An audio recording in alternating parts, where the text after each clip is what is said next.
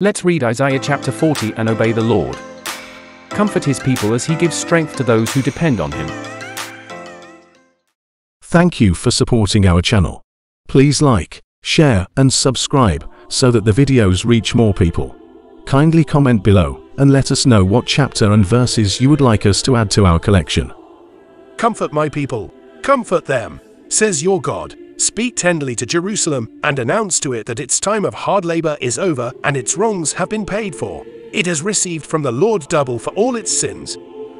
A voice cries out in the desert, "Clear a way for the Lord, make a straight highway in the wilderness for our God." Every valley will be raised, every mountain and hill will be lowered, steep places will be made level, rough places will be made smooth. Then the Lord's glory will be revealed, and all people will see it together. The Lord has spoken.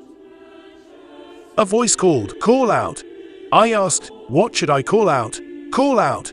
All people are like grass, and all their beauty is like a flower in the field. Grass dries up, and flowers wither when the Lord's breath blows on them. Yes, people are like grass. Grass dries up, and flowers wither, but our God's word will last forever. Go up a high mountain, Zion. Tell the good news. Call out with a loud voice, Jerusalem. Tell the good news. Raise your voice without fear. Tell the cities of Judah, here is your God. The Almighty Lord is coming with power to rule with authority. His reward is with him, and the people he has won arrive ahead of him. Like a shepherd, he takes care of his flock. He gathers the lambs in his arms. He carries them in his arms. He gently helps the sheep and their lambs. Who has measured the water of the sea with the palm of his hand, or measured the sky with the length of his hand? Who has held the dust of the earth in a bushel basket, or weighed the mountains on a scale, and the hills on a balance? Who has directed the Spirit of the Lord, or instructed him as his advisor? Whom did he consult? Who gave him understanding? Who taught him the right way? Who taught him knowledge? Who informed him about the way to understanding? The nations are like a drop in a bucket, and are considered to be like dust on a scale. The weight of the islands is like fine dust.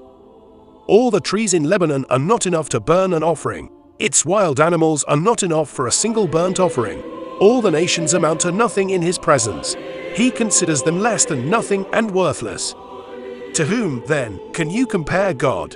To what statue can you compare him?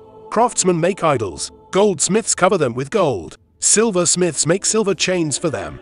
The poorest people choose wood that will not rot and search out skillful craftsmen to set up idols that will not fall over. Don't you know? Haven't you heard? Haven't you been told from the beginning? Don't you understand the foundations of the earth? God is enthroned above the earth, and those who live on it are like grasshoppers. He stretches out the sky like a canopy and spreads it out like a tent to live in. He makes rulers unimportant and makes earthly judges worth nothing. They have hardly been planted, they have hardly been sown. They have hardly taken root in the ground. Then he blows on them and they wither, and a windstorm sweeps them away like straw. To whom, then, can you compare me? Who is my equal? Asks the Holy One. Look at the sky and see. Who created these things? Who brings out the stars one by one? He calls them all by name. Because of the greatness of his might and the strength of his power, not one of them is missing. Jacob, why do you complain? Israel, why do you say, "My way is hidden from the Lord, and my rights are ignored by my God"?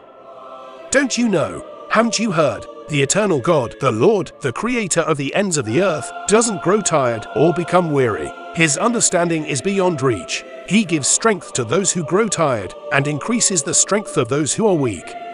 Even young people grow tired and become weary, and young men will stumble and fall. Yet, the strength of those who wait with hope in the Lord will be renewed. They will soar on wings like eagles. They will run and won't become weary. They will walk and won't grow tired.